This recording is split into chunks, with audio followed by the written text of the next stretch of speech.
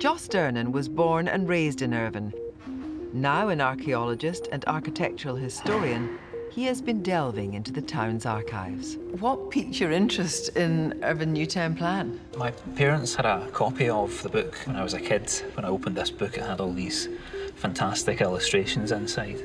You have these kind of really vivid, bright blue Californian skies almost, you know, sports cars everywhere. So this essentially was the blueprint of what Irvine was to become? Yeah. So here you've got this map here is just showing you the kind of extent of what they were going to propose. So a completely new shopping centre, one continuous building over the river, over a motorway, over the railway, and then continuing all the way down the harbour side, basically. And the original plan had a motorway on the beachfront and monorails and roller coasters, fun fairs. Monorails? Yeah. Where was a monorail going to go in Irvine?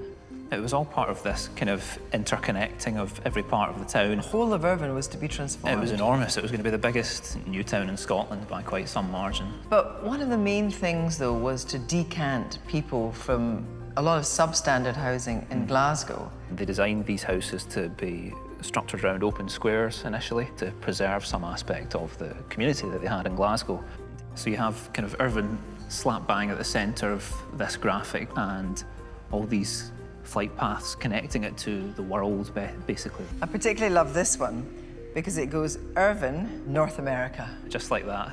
I think one of my favourite brochures is this one. It's got this couple, a semi-naked couple, presumably yeah, on a lovely hot beach. A lovely hot beach, and lots of bikinis, but actually it's about industry inside. Yeah.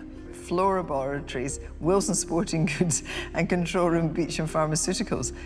And yet, on the front, nothing to do with that.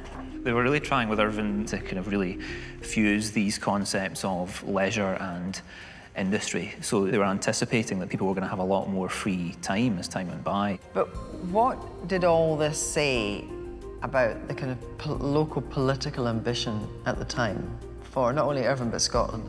The country was going to be transformed into this brave new world, this sort of shining utopia. I mean, that shopping centre over the river almost sits there like something docked from outer space. It just seems totally unimaginable today. And yet they were planning this in the 1970s, you know, it's crazy. It's just so unbelievably ambitious.